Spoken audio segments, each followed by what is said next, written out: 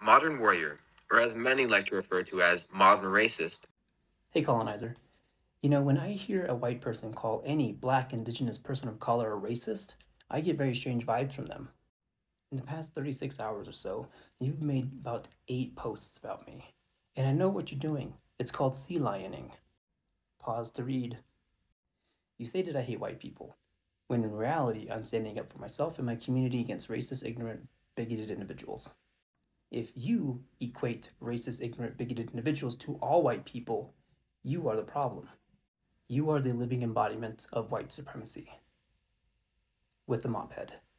I'm not calling you a white supremacist. I'm saying white supremacy is benefiting you because you, a 12-year-old boy, told me, an indigenous man, how I should react when I experience racism.